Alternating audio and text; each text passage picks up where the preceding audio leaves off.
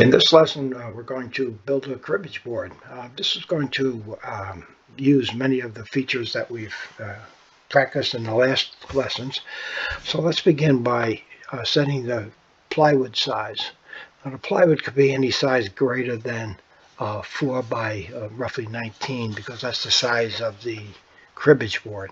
But for our purposes, we'll make it 5 inches wide and 21 inches long.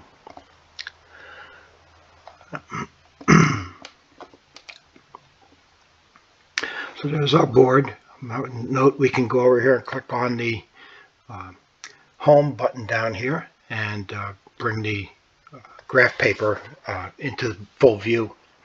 We're going to start by creating holes. Now, to create holes with this many holes, and we have to do 244 holes in a board for a cribbage. And to do this, the first step is to make an outline of the where the holes are going to be, and we do that with a rectangle. So if we take the rectangle and we make the width a ½ inch, 0.5, and the height some number that ends in a 0.5 or 0.25 or a whole number, and I'll use 20. That'll work fine. Notice that we're going to start at 1 and 1. So the lower left corner is at 1 in the X direction, 1 in the Y direction. All right, now I'm going to change this to an outline. I'm going to cut on the shape path. The depth really doesn't matter here. All right, now we're going to go over, while it's highlighted, we're going to go over to the apps. And you'll find an app that says holes on the path. So we're going to click on that. And holes on the path, we're going to do some settings here. We're going to make the holes 1/8 of an inch, 0.125. We're going to make them about 3/10 of an inch deep, 0.3. We're going to repeat type is going to be spacing, and the spacing is 1/4 inch apart. The number of holes doesn't matter because we're using spacing and it's going to fill it in. And since we're using some multiple of 1/4 inch, and I use 20 inches, we don't have to worry about the number of holes. They'll come out even, and they will be 1/4 inch apart. If you look over on the right, you can see what we're going to import. And that's all these holes here. Holes, they're just little circles at this point. Anyway, we're going to import it. Now it's a little hard to see because there's buried behind our outline there. But if I get rid of the outline, I just hit the delete key, and the outline goes away, and now the holes are left. Now in cribbage, and I'm gonna bring this a little bigger. All right, I'm going to start at the bottom, so I'll bring it pretty big at the bottom. And this hole right here we're not going to use, so I'm going to delete this one. And then these two we're not going to use. And I'll delete down. And these two down at the bottom, I guess, are the starting holes. Now they're from there up, we have a series of 5 separated by a space. So we'll go up 5, 3, 4, 5. We'll go to number 6, and we'll get rid of that. That's gone. All right, and this is the pattern I'm going to repeat all the way up.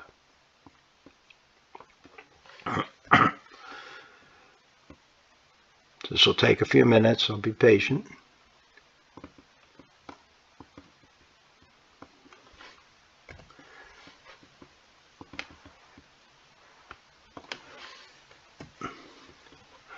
All right, move it down a bit. Once I get a pattern of 6, 1, 2, 3, 4, I need 2 more.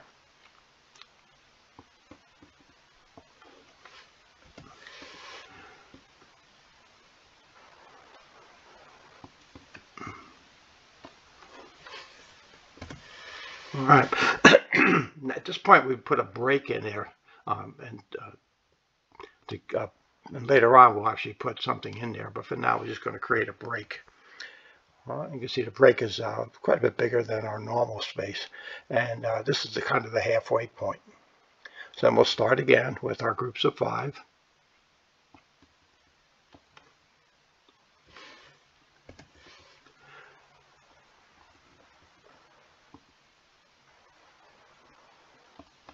Nope, got too many that time.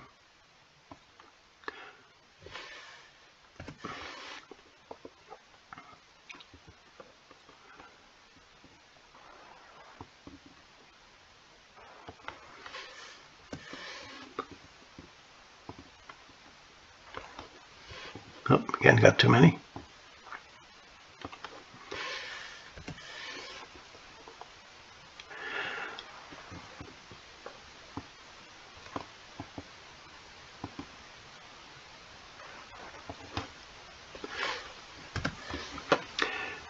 And then the last one is right here. 2, 3, 4, 5.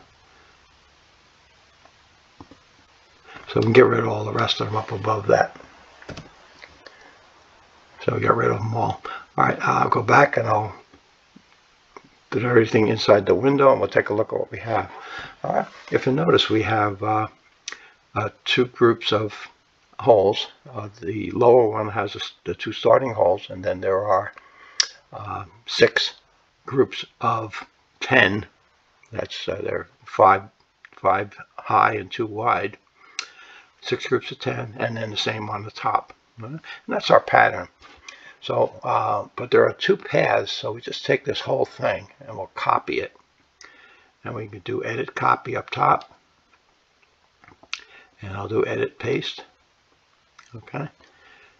And I'm going to move these over. You can see they move them over a little bit, but not as far as we want. So I'm going to correct Y here. It moved a little bit. And X is going to be 3. I think 3. Hang on. 3.5. That's it's not 3. It's 3.5. We'll see how that works. We can always move it later if it's not quite right. All right, now we're going to outline this whole thing. And this actually is going to be the cutout for the entire board. So we know the size of that. We know X is 4 wide, and we know Y is 19, and then 1/8 high. So 19 and 1/8. Oh, what did I do? Oh, I did position. Wasn't paying attention. Position is smaller. It's over on the side there. It's 0.5 and 0.5 for now. And the width would be 4. And the height is 19 and 1/8, 0.125. All right. So you can see that outlines our area. So we'll do a cut. And in this case, we're not going to cut on the line. We're going to cut outside the path because we want to make sure we capture the entire size of the board. All right, so we'll cut outside, and we're also going to cut right through the board. So we'll move this all the way down to 1/2 inch. All right. Now down the bottom, once we move it down to take the whole thing apart, you notice the tab menu comes up at the bottom. This is kind of important. By default, it comes up with 4 tabs, and I don't think that's enough. I tried to cut this out one time, and it just didn't come out right. So I'm going to add a few more tabs. So we have 6 tabs now. 1, 2, 3, 4, 5, 6. All right, and that should be a little better. Let me take a look at how 7 or 8. 8 is a little too many. Let's see. But we can move these tabs. I don't like them in the corners. All right, hang on. A tab somewhere here. There he is. So I'm going to take these ones that are down here in the corners. I'm going to move it up. I grabbed the whole thing that time. If I hit Control-Z, it'll take me back. Hard to pick out that one spot down there. Did it again. All right, I'll have to bring it up a little bit so we can see it a little better. All right, now we got it so we can see it. Maybe I can grab that tab this time. Yeah, I got it this time. So I guess the best thing to do is to magnify it a little bit before you set your tabs. And you can see we have these tabs now, one at either end, and we have 3 on either side. And that's more than enough to make sure this thing doesn't come apart on us while we're cutting. All right.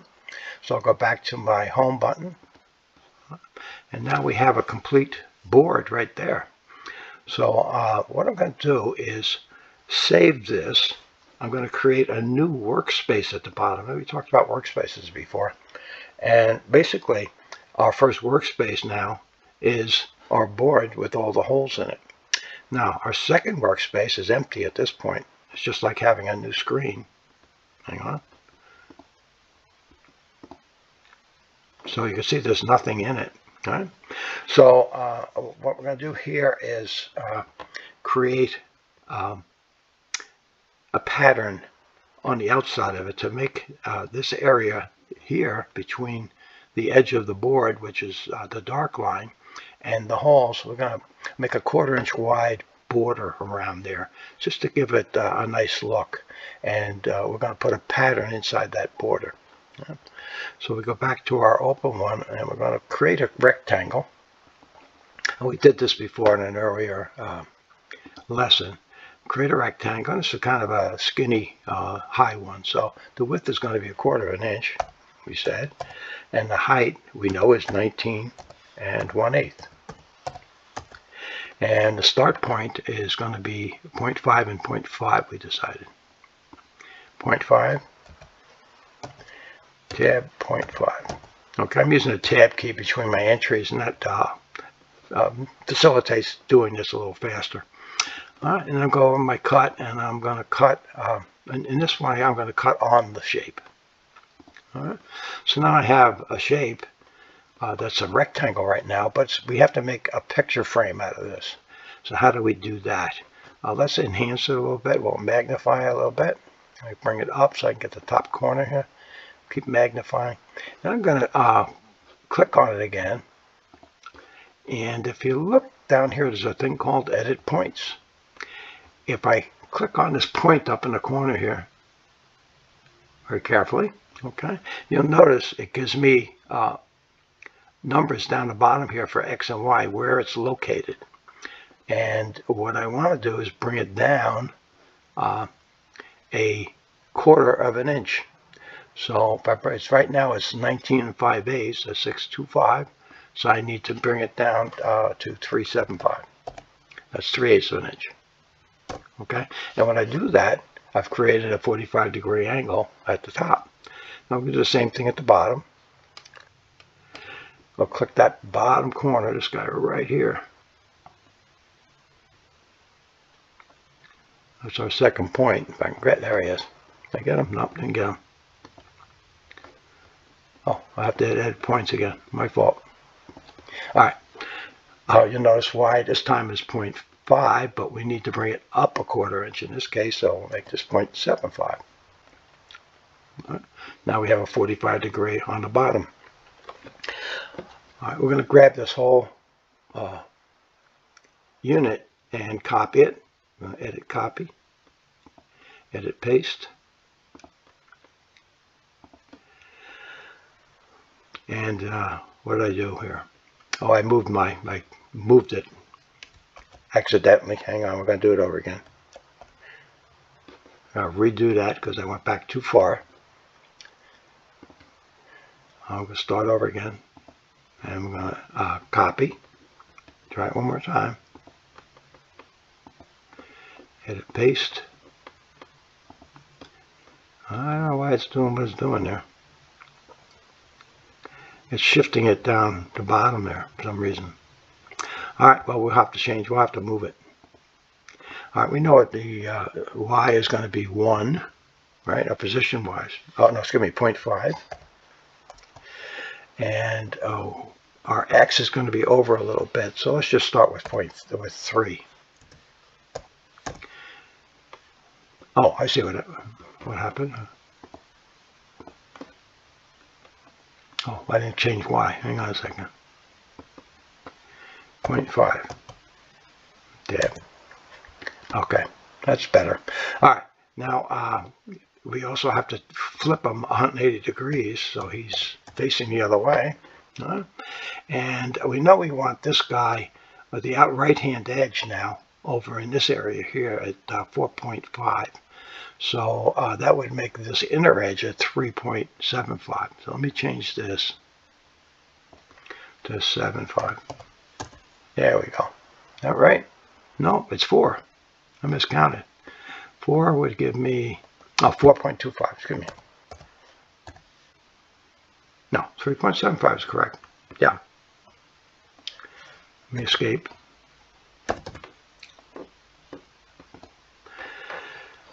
So these should be 4 inches apart. So this is at 0.5. This should end up being at 4.5. Okay, right. So this is 4.25. Can get confusing. There we go. Now we got it. All right. Now we're going to build another one on the bottom. And, you know, I find it just easier to make a new one. In this case, we're going to make a new rectangle down the bottom. And this rectangle, we know the position is going to be 0.5 and 0.5. And the height or the width is going to be 4 inches because that's the width of our board. And we know the height of it is going to be 0.25. All right, and there he is down there. Now, same thing, we have to clean up our corners. So let's make this, go over to our cut screen, bring him down. Well, we have to change all that. We can do that later. We're going to change from clear out of pocket to cut on the shape path. Now we're going to edit the points. And the point we're going to edit is this point here. And we're going to move that to the left 0.25 or a quarter of an inch. So we're going to change this 4.5 to 4.25. Then we're going to go over and edit points again and click on this guy in this corner. There he is. Oh, wrong one. Got to go back.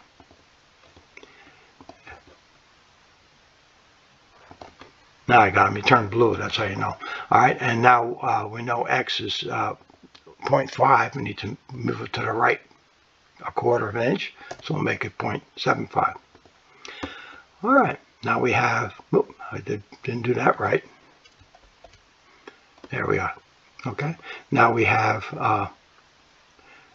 the bottom part, and we just copy that. I'll use Control-C this time and Control-V, which are the Windows copy. And we're going to, again, move this 180 degrees. All right, we'll flip it over, and we'll go put it at the top of the size is right, but we're going to put it at the top of the screen. So X is going to be 0.5. That hasn't changed, but Y is going to be way up at the top. And we had the top of the line was 19 1/8, so this would be 18 5/8. 18.625. And if we go back and home the screen, oh, I didn't get it right. Hang on, what did I get?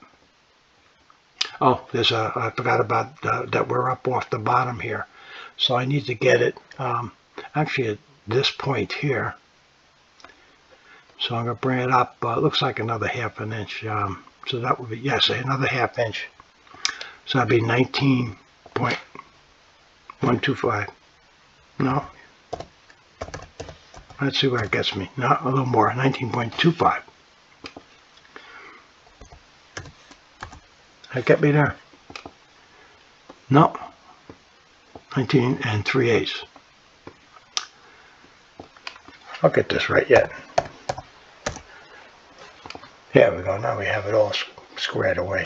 I know it's a little confusing, but you just have to work around it a little bit. Sometimes it helps to write things down, which I didn't do. All right, now we have a nice picture frame to go around our cribbage board, but there's nothing in the middle, and kind of like to see something in there. So let's put a, go over to our, let's highlight one of these pieces here. And we'll go over to our apps again. And now we're going to look at texture. And we've done this in a previous lesson, but we're going to go, and the texture I'd liked to use was the morphing diamonds. I think that looked nice. And the scale, that's fine. And change any of these numbers. Rotate, padding, no. The depth though, I'm only going to make it 30 thousandths of an inch. That's 0.03.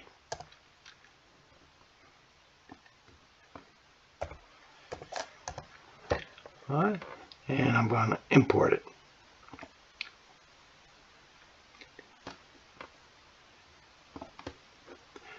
All right, and if you look, kind of hard, it turned light gray, but we've actually created a texture around the left side here.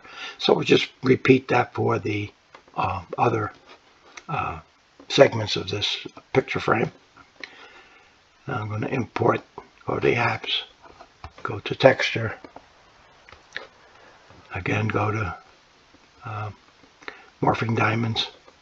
I'm going to change my depth to 0.03. And I'm going to import. Now we got two of them done. Go to the third one.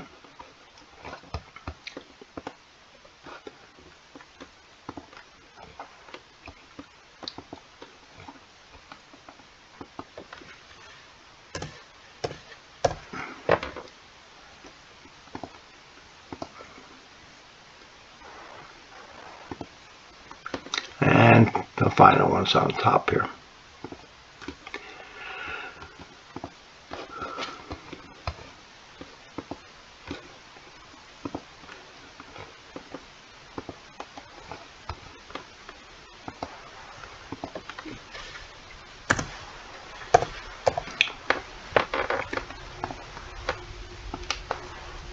Alright, now we've got a nice outline, and it's a little hard to see, but I'm sure it'll come out right when we do it on the machine itself. I did a practice run before and it came out pretty good. Alright, now the other thing I'd like to do is put something in the middle. Remember we had that break in the middle of the whole pattern here, and what I'm going to put in there is I think I'll put a rectangle in there and see what I can do with it. So now I'm going to take this and move it out of the way just for momentarily. What I found is you just take it and move it out some number. I'm going to move it out 5 inches and get it out of my way so I can look at these little spots here. Alright, so this spot, this last hole that we're going to drill is has a Y of 9.937. See it here? So we need to something. I'm going to start at probably 10 inches, and I know this should be about a ½ an inch high. So it's just less than ½ inch. We'll see what we get. All right. So I'm going to put a rectangle in here, and just practice. Just a practice rectangle. I'm not going to leave it here, but we're going to make it. The width is going to be 3 inches. The height is going to be 0.4 inches, we'll say. We'll just give it a number, and we'll see how it works. And then the position is going to be, X is fine. Y we said was going to be about 10. We'll start there. All right? And then let's put this with an outline. Outline on the, excuse me, not going to clear the pocket, I'll cut on the shape. Right? And we'll see how that looks in there. It looks like it has to go up a little bit, doesn't it? So let's take it and move it up. We had set it at 10 before. Let's try 10 1/8. I'll click off and take a look at it. It has to go up a little more yet.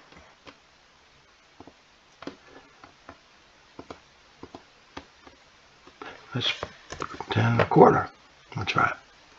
That looks a little better. All right, that's not too bad there. That would work all right. And our width of our guy is about right. But I would like to round the corners a little bit. So I'm going to put a slight radius on the corners. Maybe 1/4 inch. We'll see how that works. Now we'll take a look at it again. That doesn't look too bad. seems to be fit pretty well. Maybe a little high looking at it. So I'm going to bring it down just a little bit, maybe 10.2 inches. And we'll see how that looks. Yeah, that looks a little better. That fits nicely between the dots there. And we can make this bigger to see how that looks. You can see that's a pretty good spacing in there. So that's going to contain, I'm going to put some text in there at some point. But for now, I want to just remember what these are. I'm going to copy this. So we're going to do edit copy. And I'm going to bring up my other point, and I'm going to paste it in here. Edit, paste. All right, and notice it comes into the same position on my other workpiece. So I really can do it on one, and I wanted to do it here so I could get my spacing correct. But now that I've moved it over, I don't need this anymore, so I'm going to delete this one. All right. I'm also going to click on this one and move it back where it belongs. Remember, I moved it over 5 inches. Just going to move it back. All right. Now I've returned this one to normal. All right. This is where we left it. And I'll go down to my border one. We now have this here. Well, let's look at what we want to do next. I'm going to bring this up, and what I'm going to do, remember, this is a cut on, the cut was done on the shape path, but it's kind of deep. I don't really want it that deep. I'm going to make it about what the depth of my texture over here, 0.03 inches. All right. Now you have a depth of about the same as this, but inside there I'm going to put some text. This is kind of nice. I'm going to put some fancy text in here this time. Let's see what we have down here. This one is really interesting. You can see there's some down here that we can use that are not on the Pro list. We can't click on the Pro ones. It won't let us do that. But we can, like this one here is kind of nice. And again, I'm going to make this 0.03 in depth. You can see the text coming over here. I'm going to go down and pick up that text. There he is down there. And we're going to call this Jacob. Oh,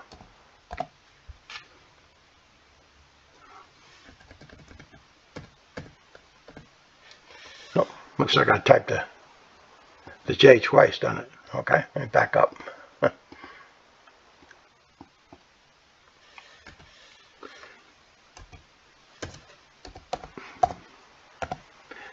All right, now we got Jacob in there.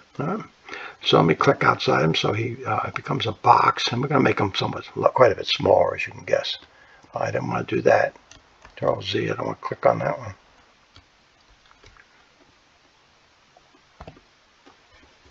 I took the B off and I didn't want to do that. I'm going to redo edit text. So I'll put the B back in. All right, click on this box again. I'm going to grab this corner, maybe it'll be easier up here. There we go, I can get it. And I'm going to start making them quite a bit smaller. And I got to grab and put them out in the middle where I can't make too many mistakes. And I'm going to make them smaller in this direction too. And then we're going to move them towards the middle up top here. We're going to put him inside this other box up here. See how he fits. Still a little too big. We have more. We can make them wider and narrower. And see if we can fit them right in the middle there. How does that look? I think we can move them a little bit to the right to get them centered. So I'll move it over just a little bit. Yep. Let me bring it up even bigger yet so I can do this a little easier.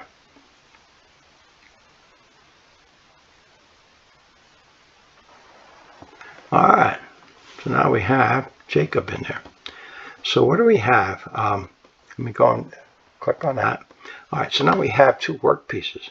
The first one here is good for drawing holes and for doing an outline, and we're going to do that with an 1/8 inch bit. But this one we can't do in an 1/8 inch bit. because if we did, there wouldn't be any detail at all in there, would there? So this one we're going to use a V-bit. Now, once I click on the V-bit, you'll notice it goes from up here, it says Pro Carve now, and go back to 8th, and you'll see what I mean. Now it says you can carve. So what it's telling us is that you can, yes, you can put that bit in there, but you can only cut it if you have the Pro Carve, the professional version of Easel. So that's really not a problem for us, in that we do have the professional version of Easel down at the shop, and we can easily move it from your space, your login, over to the one at the shop. So while you can't cut it from your login, we can cut it from the login at the shop. So this is ready to go at this point. And how I would approach this is to cut this first, to cut my V-bit work first. That's the initials and the texture around it, and then do the cutout. Obviously, we don't want to do cutout too early, because our wood becomes unstable as we start to cut it out. So basically, we're done. We would cut this one first, the V-carve, and I'll do a simulate so you can see what that looks like. There we go. It's going to take a minute to simulate. There's quite a bit of cutting going on there with all the texture. Let's see how long it's going to take. I'm interested to see that. And we have the initials to do and all the texture.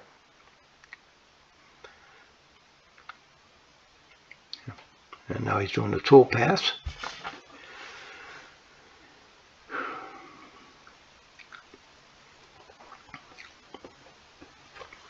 Yeah, this is going to be a longer cut for sure. It takes this long to simulate the tool path.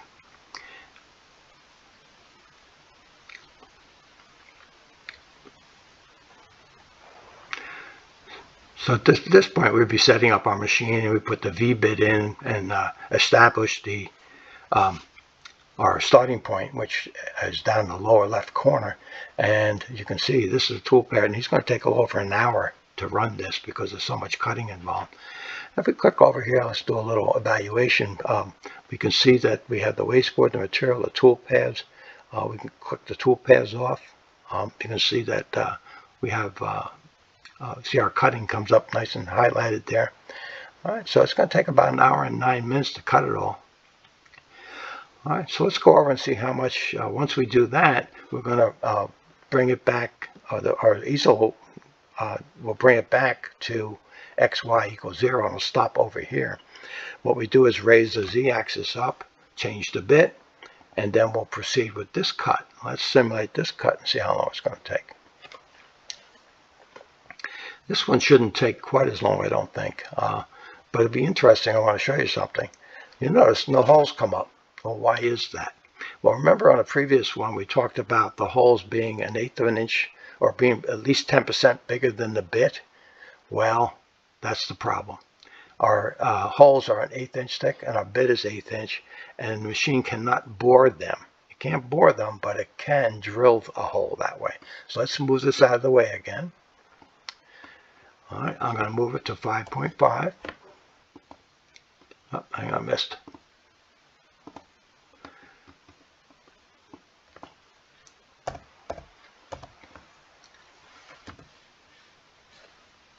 There we go. And I'm going to highlight all of these. I'm going back over to my apps again. There's some good apps in here. And I'm going to go all the way down the bottom this time. Instead of boring the holes, we're going to drill them. So we're going to convert circles to drill holes. I'm going to click on that, and we're going to replace all these existing holes with drill holes. As I click in that box, I'm going to import. Now look at what we have. You can see that when we drill holes, it looks vastly different, doesn't it? The visual representation of it. All right, so let's put this guy back where he belongs, and we'll do this again. Delete, and now we're going to move him back to 0.5. Oh, I missed. Someday I'll remember to do this right. This is 5.5. and Y should be 0.5. We must have moved it.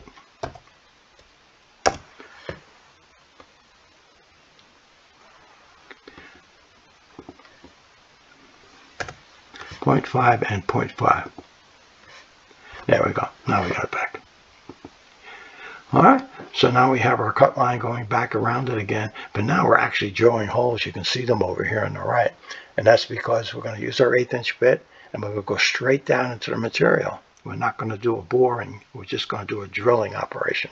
Alright, so let's take a look what we have there, and let's do a simulate.